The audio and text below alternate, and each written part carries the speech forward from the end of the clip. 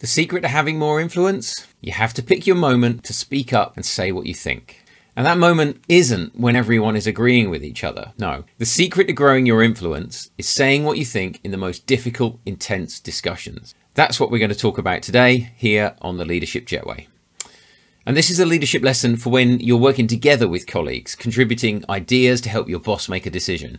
And when that decision is finely balanced, when there are several options that all have advantages and disadvantages, that's when you can really grow your influence.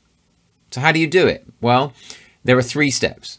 Number 1, work out what you think. And it's hard because we're talking about difficult decisions, but think through all the ifs and buts and the pros and cons and work out what you would do if it was just you making the decision. Force yourself to pick a side. Number 2, work out how to say it. Are you going to jump straight in with your opinion or start by acknowledging the other options that are valid? Are you going to be really confident and assertive or humble and kind?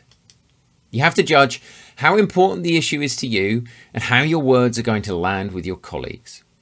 And then number 3, you have to actually say it. And this part is really hard because you're taking a risk and sticking your neck out, and you might end up on the wrong side of the decision. But in those difficult discussions, it's so powerful to say, if it was just my decision, I would choose option B. It reminds the group that a decision is needed. It encourages others to say what they think. And when people start choosing sides, you get to the decision quicker.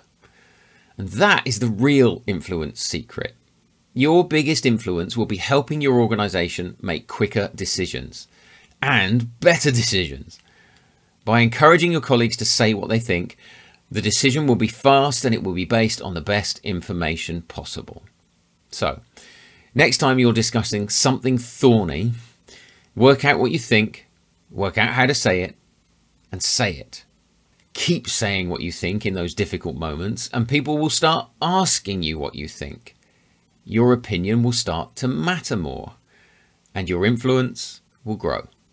You can also grow your influence by having great one-to-one meetings with your colleagues and your team. So you should look at the 4-question formula in the free PDF guide that you can get at leadershipjetway.com/perfect1-to-1. It's dead easy to remember, and it will really improve how you engage with your people. It's my gift to you because I'm all about helping new managers get a flying start on their leadership journey. Thank you for spending some time with me today. Thank you for subscribing. I really appreciate it. And I'll see you next time here on the Leadership Jetway.